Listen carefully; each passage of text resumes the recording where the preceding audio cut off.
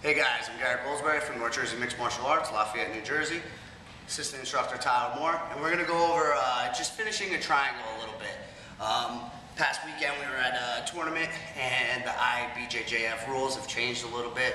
Pretty much you're not allowed to grab the head at all to finish the triangle. It's now considered a neck crank, which, you know, some guys, that's, you know, their bread and butter, how they finish, but since I train a lot of youth, teens, they were never allowed to, so we really worked on finishing triangles without having to do that. So I'm just going to kind of show you some of the stuff you guys probably have seen. I'm not a triangle expert by any means. I got short stubby legs. I'm only 5'6", but this works for me. Once my legs get around, and they are small, if I can lock it in, it's super duper tight. So, all right. So from here, come in, get my triangle, I lock it in. Okay. So ideally, you know, if I'm here and I just kind of throw my hips up and it's not in yet, then I gotta do all this adjusting, moving, all that stuff, okay?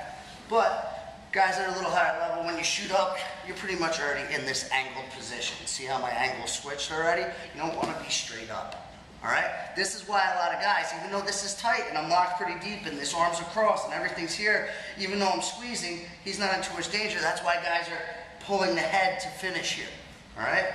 So we want you guys to get an angle on your triangles also.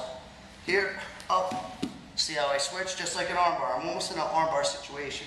Now, a couple different things we can do. I'm not too worried about this arm because my legs are super tight around this neck already.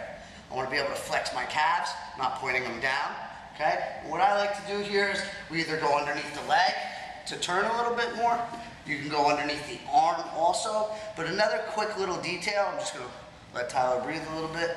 From here is I like to just put this hip to the mat.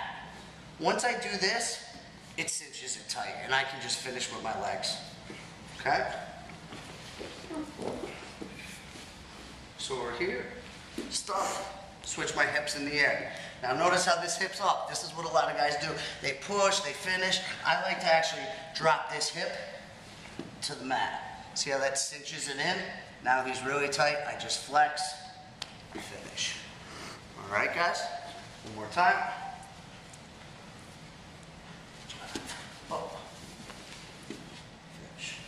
Okay?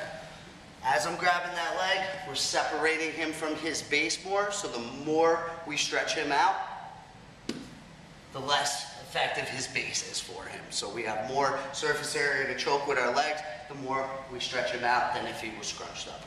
All right, guys, play with that, see how it works for you. Enjoy.